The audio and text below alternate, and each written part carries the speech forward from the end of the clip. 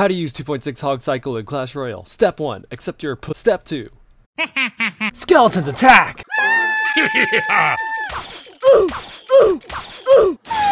He leaks elixir, so I go for the classic Ice Golem tanks hog push. Homie builds up a counter push, but somehow these three things are able to defend all that shit from even getting a hit on the cannon.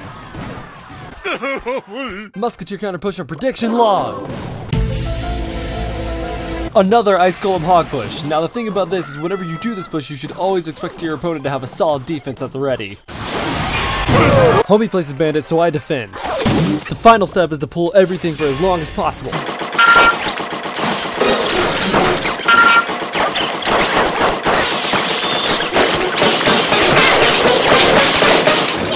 Subscribe if you like riding hogs.